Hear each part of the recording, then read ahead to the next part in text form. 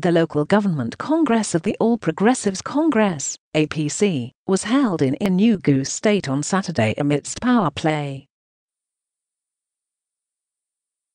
This is as Nigeria's Minister of Foreign Affairs announced that he conducted a parallel congress in the state.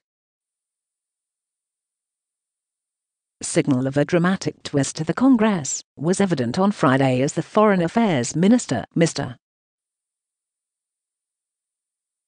Jeffrey Onyeama stormed the Enugu Secretariat of the party, with some members hitherto suspended by the State Working Committee of the party. He arrived with the senior assistant to President Muhammadu Buhari on judiciary and justice sector reform, Mrs. Juliet Ibikaku, among others. The minister and others present took turns to address party members, vowing to fight till they achieved victory.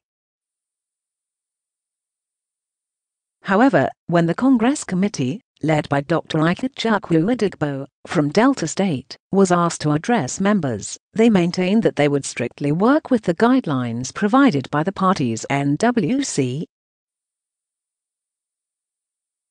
Adigbo said the party's guidelines clearly provided that the Congress committee should work with the SWC. His explanation did not go down well with the minister, who repeatedly said he is the leader of the party in the state.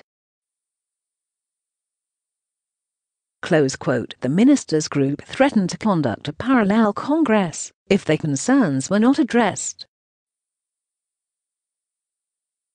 Daily Post reports that to make real their threat, they held another congress at a school in Ude, while other members were at the party secretariat in the minister's country home of Ude local government area.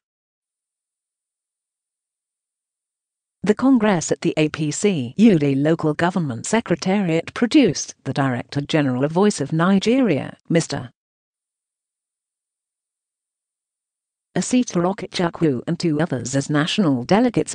Onyeama, Ibikaku, and one other emerged from the parallel congress held at the Comprehensive High School, Ude.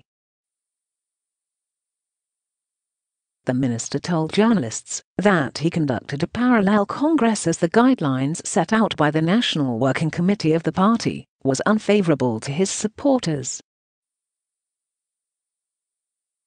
Onyeama said the chairman of the Congress committee told him he would only deal directly with the party chairman in the state, a situation, he said, is unacceptable because the state chairman is an interested party, so he hid all the forms and denied many people the opportunity of having access to the forms. We want a free and fair election, but unfortunately those who want to be elected, and the Congress committee that came here, the chairman claimed that the NWC said that he should only meet the state chairman of the party. The chairman of the state party himself is interested, so you can imagine a situation where someone who is interested is allowed to carry out the electoral process. Don't miss.